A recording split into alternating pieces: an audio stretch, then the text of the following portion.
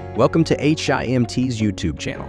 Today we'll take a closer look at the various components that make up a vacuum distillation-based freshwater generator and its operation. So let's dive in. At the heart of this unit, we find two essential heat exchangers, both of the shell and tube type.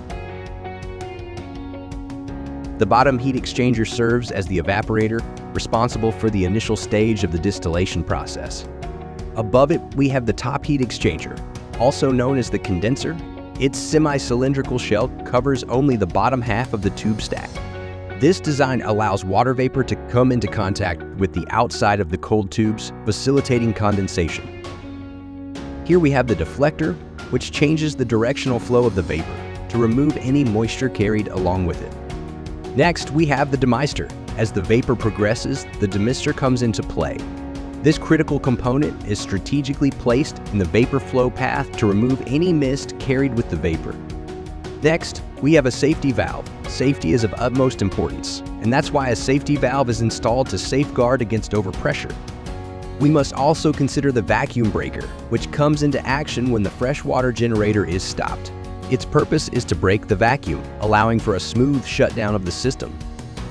This is a sight glass, which shows the boiling of water inside. Next, we have the adductor for maintaining vacuum inside the shell. The adductor helps to sustain the required vacuum and also aids in removing the brine. Proper vacuum is achieved through an air ejection outlet, while a separate outlet is dedicated to the removal of brine. This is the seawater feed inlet, and this is the feed water inlet valve, which controls the flow of incoming water. Next, we have the distillate pump to extract the fresh water from the condenser. A sight glass is also installed, allowing for easy monitoring. Next, we have a salinometer to test the water salinity of the water produced. A three-way valve enables versatile control over the water flow, allowing for efficient routing depending upon the salinity level as required during operation, either to a freshwater storage tank or to freshwater generator shell. A flow meter is also installed to accurately measure the quantity of fresh water generated. This is the hot jacket water inlet to the evaporator, which is a crucial part of the distillation process. And this is the jacket water outlet where the cooled water exits the evaporator after the heat exchange process. This is the cooling water inlet. It is the entry point for the cooling water that circulates through the condenser. This is the cooling water outlet where the cooled water exits the condenser, having absorbed heat from the vapor and facilitated its condensation. This is the ejector pump, and it is responsible for creating a vacuum in the generator and to supply seawater. We do also have a strainer in the suction side of the ejector pump, which filters out any impurities or debris from the water before it enters the pump. This is the overboard valve of the ejector pump, which allows for the discharge of water from the system after its usage. Here we have the electrical panel, which is used to start the ejector and distillate pump. Various indicating instruments are also fitted to monitor and assess the system's performance. This is the compound gauge at the ejector pump suction side. This is the pressure gauge at the discharge side of the ejector pump. We also have thermometers installed at the inlet and outlet of the jacket water, allowing for temperature monitoring and control during the distillation process. This thermometer on the shell measures the temperature of the generator's shell, providing insights into its overall thermal conditions. This vacuum gauge on the shell indicates the level of vacuum within the generator, ensuring it remains within the required range. We also have thermometers at the inlet and outlet of the cooling water to the condenser to measure the temperature of the cooling water, aiding in maintaining optimal cooling conditions.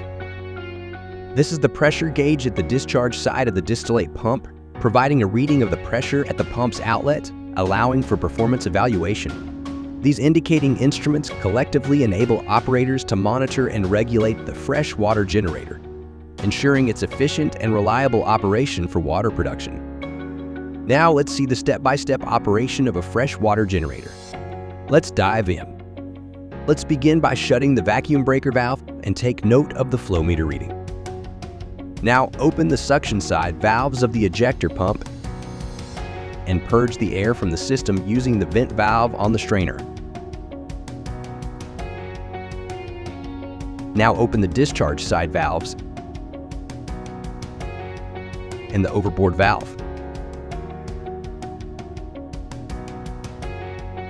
After that, switch on the electric power and check the voltmeter reading. Now, start the ejector pump and observe the ammeter reading. Now note the ejector pump suction and discharge side pressures. And then open the seawater feed inlet valve to the evaporator. The seawater as it flows through the ejector sucks the air and the brine from the shell due to Bernoulli's principle. This causes the vacuum to be created inside the shells so that the evaporation of the seawater can take place at a lower temperature with the available waste heat of jacket water. Now monitor the vacuum gauge reading, and as it goes less than 0.9 bar, open the jacket water outlet valve and then the jacket water inlet valve to the evaporator. Close the jacket water bypass valve partially so that required heating is achieved in the evaporator. Note the temperature gauge readings of the jacket water at the inlet and the outlet, and notice the boiling process taking place in the evaporator through the sight glass. As the steam comes in contact with the cooling water tubes, it gets condensed. When the sight glass in the distillate line is filled with the distillate, open the valves in the distillate line and start the distillate pump and monitor the ammeter reading. Now regulate the discharge valve of the ejector pump to maintain the water level at half of the gauge glass. After that, observe the salinometer reading, which is set to give an alarm when the salinity of the distillate exceeds 10 ppm. When the salinity is more than 10 ppm, the three-way valve transfers the distillate either to bilge well or back to the freshwater generator shell. When the salinity drops to less than 10 ppm, the three-way valve transfers the distillate to a freshwater storage tank. This concludes our demonstration of the operation of a freshwater generator. We hope you found this video informative and helpful. Thank you for watching.